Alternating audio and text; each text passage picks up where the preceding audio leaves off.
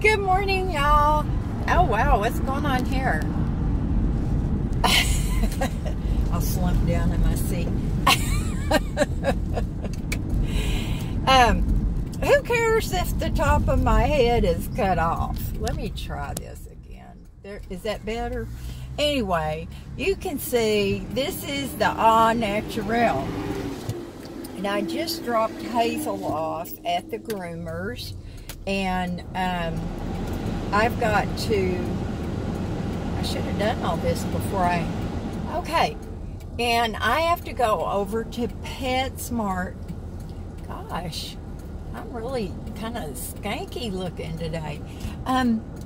I try to go 1 or 2 days without any face on, put a lot of moisturizer on, and just, you know, I don't wear any face makeup, which is obvious in my videos. I don't even wear any blush or rouge or whatever you want to call it, except for that crazy video I did where I look like a painted lady. But anyway, still no final word on the cottage. We are still hopeful. Terry's moving tomorrow. I'm going to call him today. I've called him to check on him, and I can tell he's kind of lonely, you know, but I didn't make that decision for him. That was made for him, I think.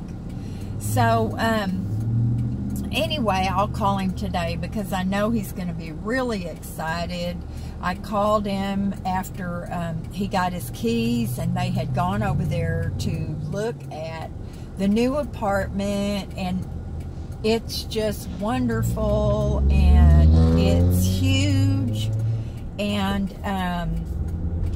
he's crazy about it. So that's really a good thing, y'all, and I'm so happy for him. I am concerned about Mariah, his little dog, having to go down a hallway, go down in the elevator to the ground floor to take her out. Woo! That little old butterfly almost bit the dust. I just don't like to kill anything, y'all. I just don't. But I will tell you, jumping all over today, as usual, Mary Jo, along with a lot of people, have been having a really, really bad ant problem. Well, somebody had told her about this gel in a tube, or tubes that you can buy.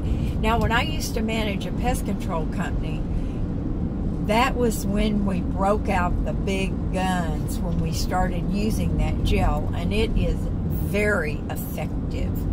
I mean, she just put a little bit of it scattered, just a dot here and there, and no more ants. What it does is it draws the ants in. They eat it, they take it back to their little nests, and it kills them. I just hate that, y'all. But, I mean, what are you going to do when, I mean, she had paths streaking from everywhere. From the kitchen window, down all over the kitchen counters, down the cabinets to the floor, across to the trash can, up to the other cabinets. I mean, and all in the bathrooms. It's bad. So you kind of have to do something about it, I think. So anyway, that stuff works really, really well. What was I talking about? Good heavens, y'all. I think half of my one brain cell just kind of split off and went somewhere else. But Anderson Plumbing, Heating, and Air. I'm going to see if y'all can see that. Look at, can you see that truck? It's pink. It's crazy. That couple I shouldn't have tried to make a video this morning. That couple got a divorce a long time ago. That company has been in existence since 1978. And so when they got a divorce, she got the business and did all the pink stuff. She wanted people to know that that was her business. And I don't blame her. I wanted to start a landscape company. When I lost my job at the nonprofit in Escondido, I really put a lot of thought into it. I had a name picked out. I had worked up some business cards. I had a gentleman that was going to go in with me, be a helper, if you will, because I knew I needed some muscle. You know, I just can't wrangle those big bags of bark and fertilizer and all that stuff. Well, then, of course, my back got really bad, and that was the end of that. And that broke my heart because I was going to have a pink truck. I was. It was going to be called Pink Lady Landscaping. I thought it would be, you know, very catching. That's not the only fruity idea I've ever had, y'all, that never came to fruition. But it's good to dream. And it's, go ahead, sweetie.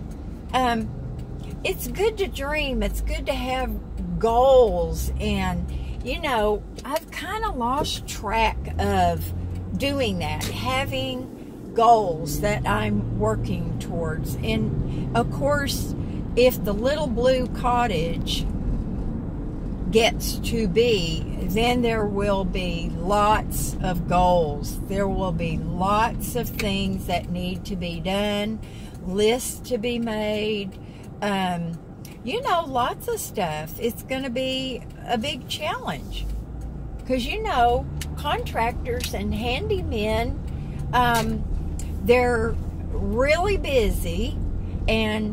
And here's the thing about businesses, y'all. It's like, I'm going to use real estate agents because that's where I saw it the most, okay? Nobody wants to turn away business, right? Nobody wants to turn away business because that's money. So what happens is, I saw this so much when I was selling real estate. What happens is, let's hit a little shade. Oh, yeah. Oh, that's better. So what happens is you get too dang busy, okay? And you can't keep up. You can't get to the jobs. You can't stay on the jobs long enough. You don't return phone calls. You don't order termite reports. You don't get the home inspectors out there. I mean, there's a lot of things that go into it. So contractors and handymen, it seems like there's two categories. The really, really busy ones that know what they're doing, and the ones that aren't busy, and there's a reason for that, and it may be that maybe they're not very good. You know, I don't know. I'm not saying anything bad. I've known some good handymen before, and some good contractors, but I've also known some that were not. It's the same thing with landscapers.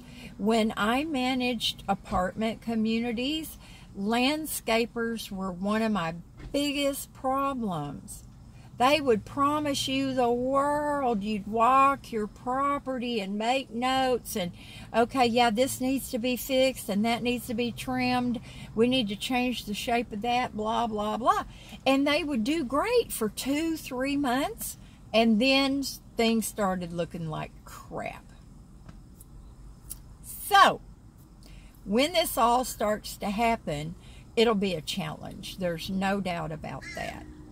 So, here I am, good old PetSmart. I remember when I used to bring Hazel over here. I was just talking to Tracy about the the things that happen at PetSmarts, and she said it's kind of weird, but a lot of stuff has happened in New Jersey. I didn't know that. I told her that we should figure out a way to put a little video cam. I can't say this with a straight face, y'all. Okay. Put a little video cam in your puppy's nostril that not only would you have video, but you'd have audio too, and that way you are 100% sure that your puppy is being treated correctly. Y'all, the stuff that goes through the brain cell, I'm telling you, it would shock you. Oh my word, y'all. I guess it's because I've got too much idle time. Miss Mary Jo spends a lot of time at Bread of Life. She goes almost every single day, and she's there for hours. Now that kind of puts a crimp in the movie thing, y'all, because by about 3, 4 o'clock in the afternoon, I don't want to go anywhere. I don't want to do anything. And that's about the time she's wrapping it up. So I'm going to have to step up my game a little bit and just start going to the movies without her. I hate to do that, but y'all know I don't mind going by myself at all. So I think I'm going to. And there's things I would see that she wouldn't care to see. And it's not that I'm crazy to see them. It's because they're free, okay?